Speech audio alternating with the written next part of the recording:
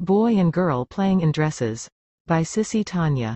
On a warm summer day, two women sat on a park bench, watching their children play in front of them.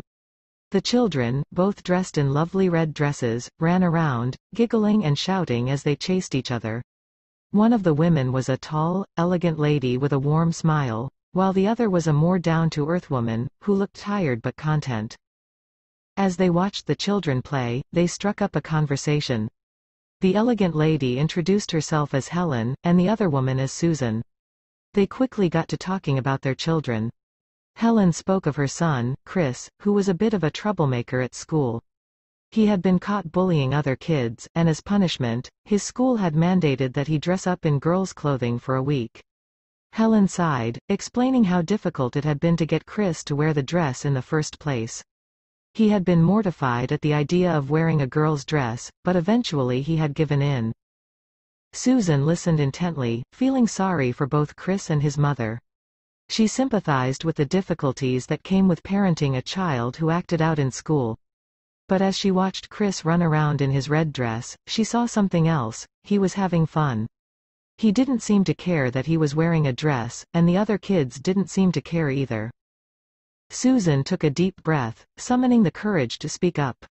"You know, Helen," she said, "I don't think it matters what Chris wears. He's still your son, and he's still a wonderful person." Helen looked at Susan, surprised. "What do you mean?" she asked. "I mean," Susan continued, "that it doesn't matter if Chris wears a dress or not. He's still the same person, and I think he deserves to be accepted for who he is. And if that means he wants to wear a dress, then so be it." Helen was quiet for a moment, considering what Susan had said. As she watched her son play, she realized that Susan was right.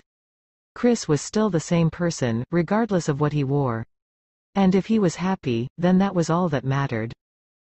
"Thank you, Susan," Helen said, smiling at her new friend.